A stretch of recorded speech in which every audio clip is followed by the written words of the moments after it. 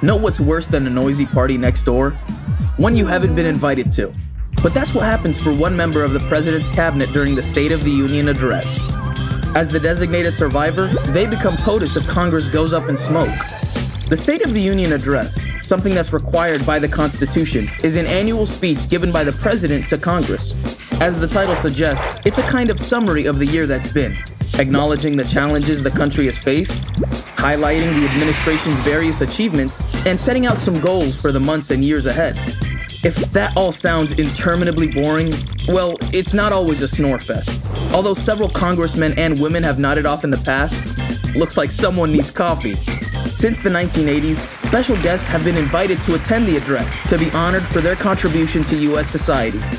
They include Rosa Parks, an icon in the early civil rights movement, and Wesley Autry, a construction worker who saved a man who fell onto the New York subway tracks.